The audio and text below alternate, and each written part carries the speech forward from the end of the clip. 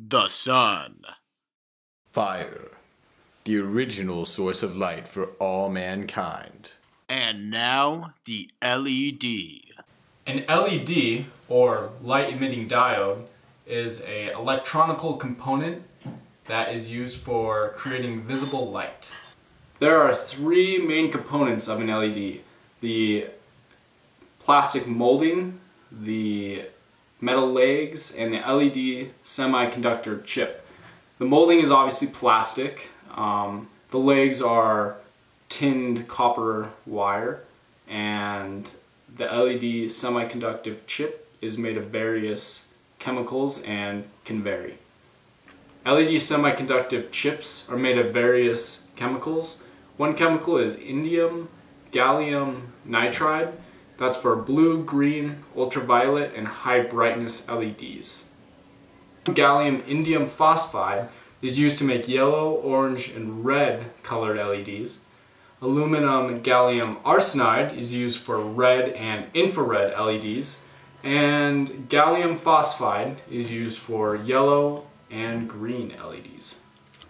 What chemical reactions are needed to make an LED glow? Well, you need electricity. Electricity flows into the chemical, exciting the electrons inside the chemical and therefore creating the colorful glow. So, how is an LED made? Well, you start by taking some silicone in your bowl here, and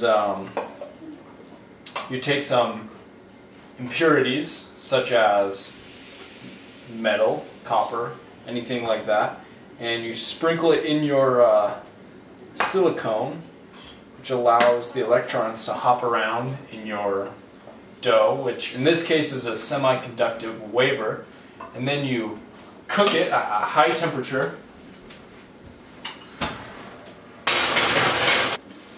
Now that we have our semiconductive wafer, we take a really thin slice out of it, and now this is what's used as in our semiconductor chip. Now to finish the chip, we must connect metal contacts and place it inside of the plastic mold that is visible on every LED, and it's ready for consumer use.